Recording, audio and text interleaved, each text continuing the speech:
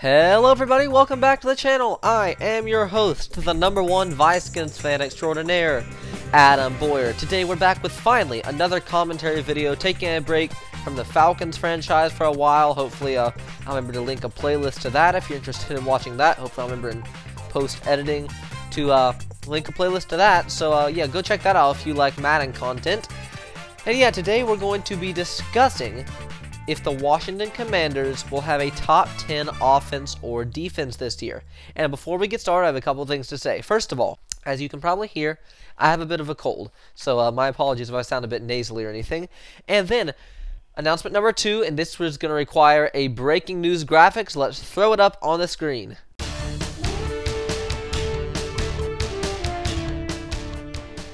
Okay, you've seen that now. Here's the breaking news. I am starting a Patreon account. It should be linked in the description.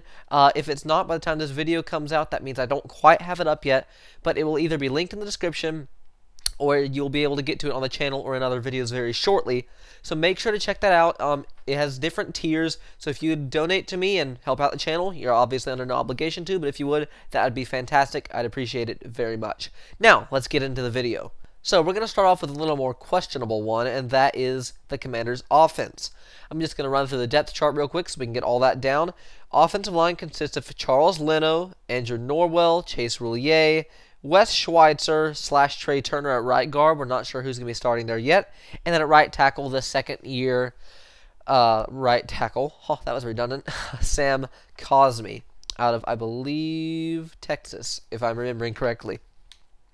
At quarterback, obviously, we have Carson Wentz, backed up by Taylor Heineke, and 5th-round draft pick Sam Howell, who somehow fell to us in the 5th round.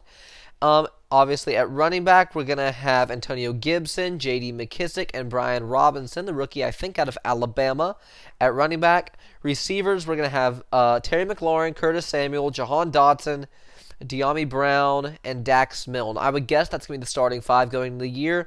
That could definitely change. Antonio Gandy-Golden might get some looks. Cam Sims will probably be in the mix there, seeing as how they extended him.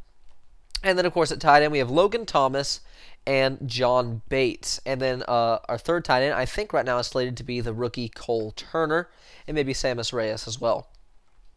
So in the offseason, the Commanders did add Trey Turner and Andrew Norwell on the offensive line. Obviously, we got Jahan Dotson, which I think was a big pickup in my mind. I think he'll probably be the number 2 receiver.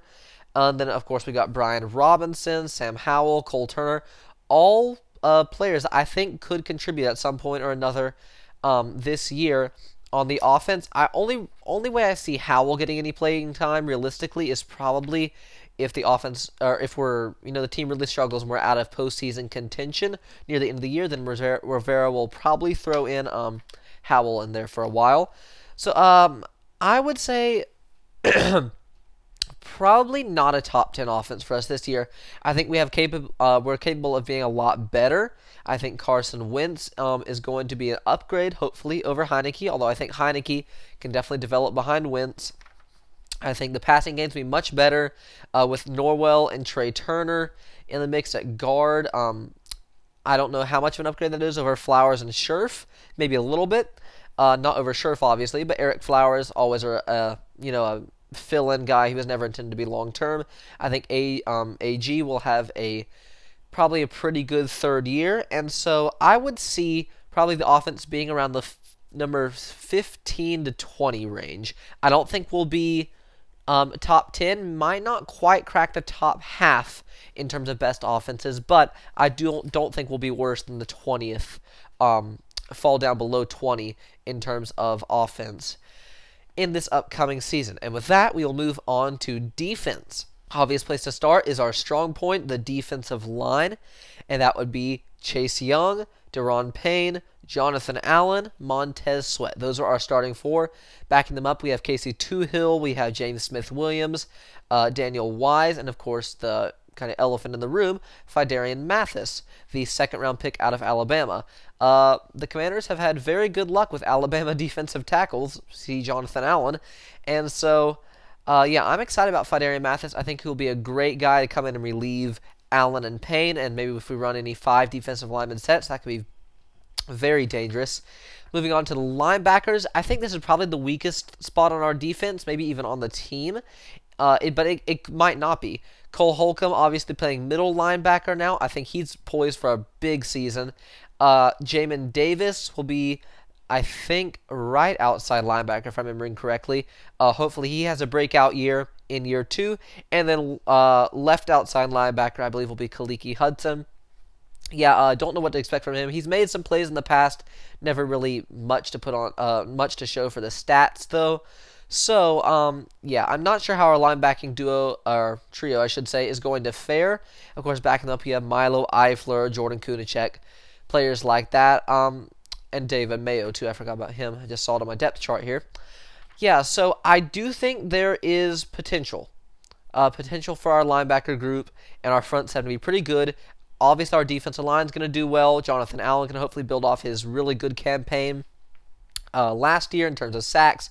Hopefully, the linebacking trio will kind of step up and make some more plays as well. Moving on to cornerback, we have Kendall Fuller, William Jackson, Benjamin St-Juste, Corn Elder, Troy Apke, and Danny Johnson. And then Percy Butler as well, actually, now that I think about it. I can see all these guys being in the mix for backup. Obviously, Fuller and Jackson are going to be our 2 starting cornerbacks. Not really any question there. Benjamin St-Juste, if I had to guess, is going to be our 3rd cornerback. And then either, I would say probably Corn Elder or Percy Butler coming in at 4. And then he and those 2 guys and Danny Johnson kind of just mixing in and out. It's kind of hard to tell. Fuller and Jackson were not...